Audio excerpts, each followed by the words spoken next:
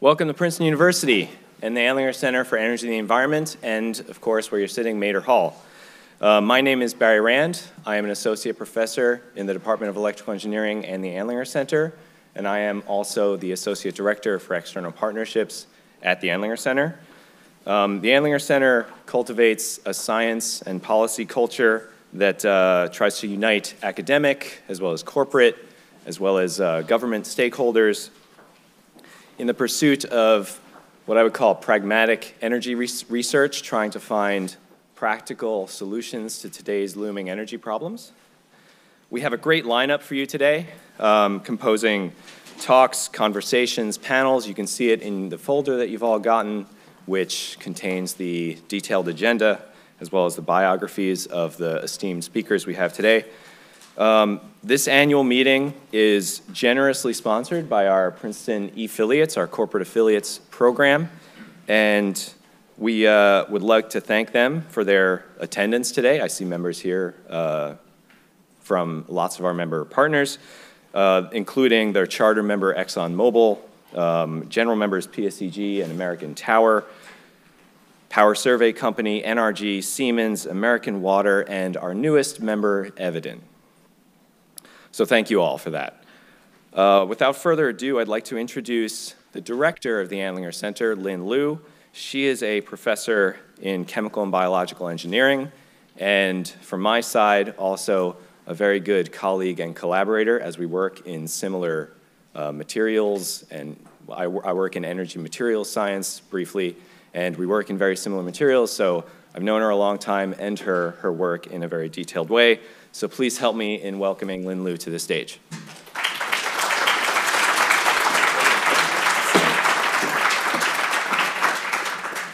Well, good morning, everybody. It's great to see so many familiar faces and to welcome new ones to our community. As Barry said, my name is Lynn Liu. I'm the director here at the Andlinger Center for Energy and the Environment.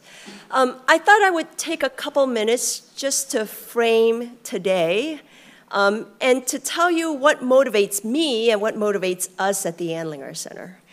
So friends, 1 in 8 of us globally lack access to electricity.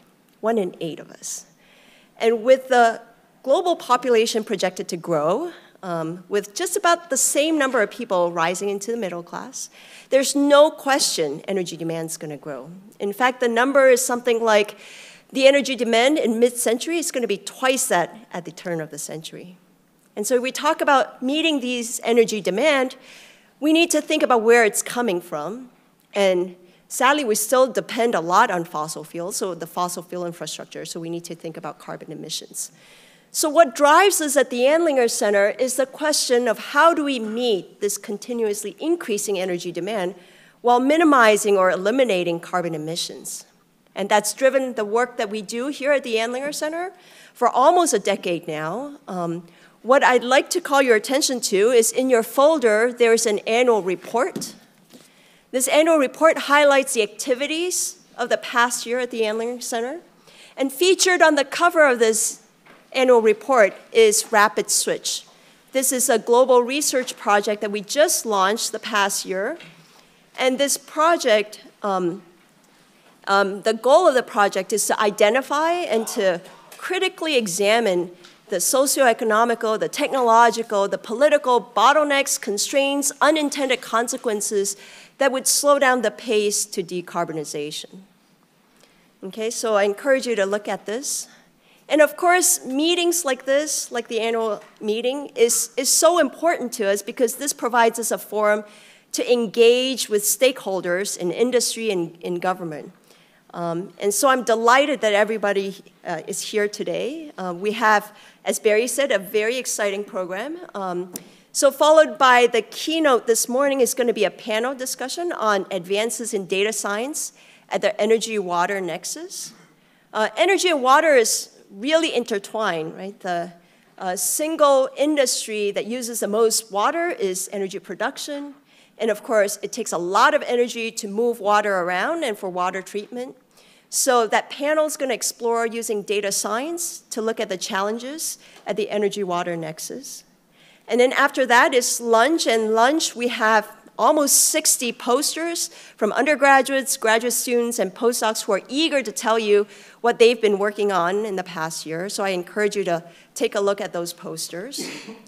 Coming back from lunch is a discussion between Greg Nemeth and Audrey Lee on the status of the solar industry, and then that's followed by a keynote in the afternoon by David Eaglesham, who has been a serial entrepreneur in the renewable space, but he's going to focus on fuels in his keynote. And that's going to be bookended by a panel discussion on carbon dioxide utilization. So carbon capture is in a lot of the decarbonization scenarios. Once you capture the carbon, this panel is going to explore how you can use it to make useful products. So that's basically a quick summary of the day.